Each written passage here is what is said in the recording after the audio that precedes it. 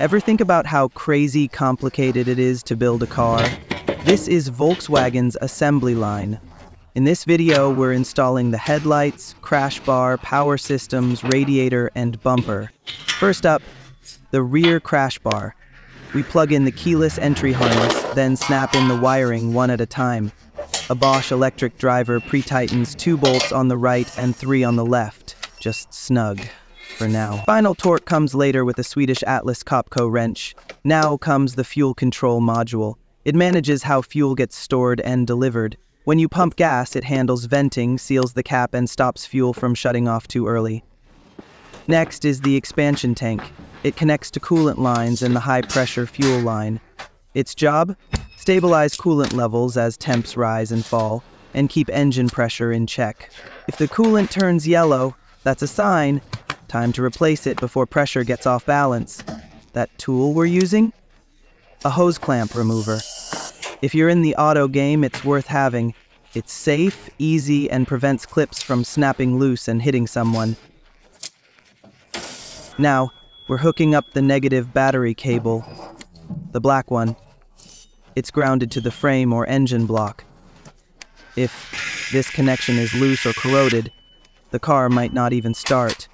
We connect the front wiring harness and plug in the ECU. This thing controls fuel injection, ignition timing, emissions, and cooling.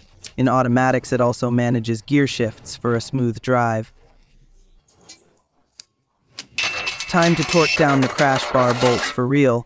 Earlier was just a pre-fit. Now we use a top-tier electric torque gun from Atlas Copco. It's way more precise than air tools. Each bolt's torque data is logged in the cloud for 15 years for inspections or tracking quality issues. Here, we're plugging in the TCU antenna. It handles GPS, mobile data, and driver assist features. Next up, the battery. This one's factory installed and lasts 7 to 8 years. Aftermarket ones? You might get 2 or 3. Always match the model. If your car has stop-start, make sure your new battery is built for it. Don't downgrade specs. It causes headaches. Now for the purge pump. It's part of VW's emissions tech. Fuel vapors get filtered through charcoal, then pulled into the intake and burned off at low speeds. When the engine's under boost, an electric pump kicks in and sends those vapors to the turbo. Keeps fumes out of the air.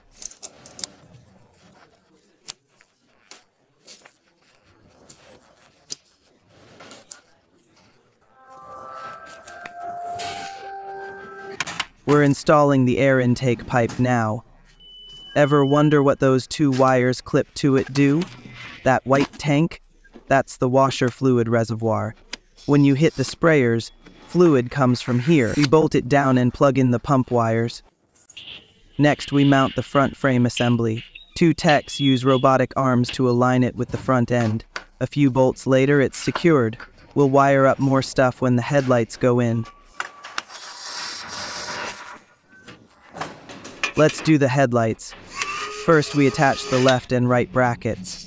To avoid scratching the lenses, the drill heads are wrapped in sleeves.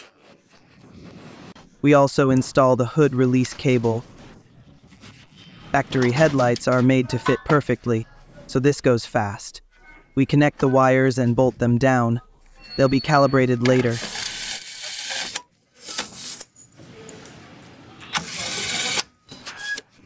Next is the rear bumper bracket. The bumper locks right onto it, which is bolted to the crash bar.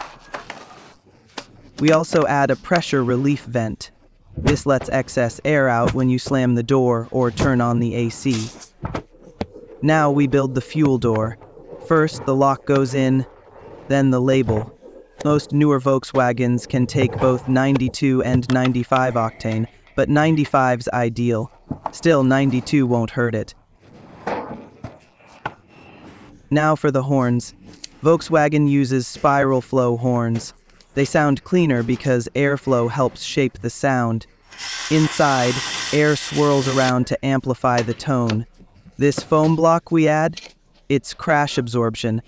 Helps keep passengers safe in a rear-end collision. Time to pop in the rear bumper. Factory bumpers are super precise. Once clips line up, it just clicks into place. Even gaps show solid quality. Aftermarket parts? Usually not as clean. They cut corners on molds and materials. Next up is soundproofing and carpeting inside the cabin. Then comes the front bumper. If you're curious how bumpers are made, check out the full video. We cover that whole process. Now we install the wheel well liners, front and back. The liners made by Condorcet are made instantly. Behind the VW badge is a millimeter wave radar. It's the brain for assisted driving features. Ever wonder why that badge costs so much? Now you know. Finally, we mount the upper grille cover, run in a few screws, and the car is ready to roll to the next stage of assembly. Hit follow and catch us in the next episode.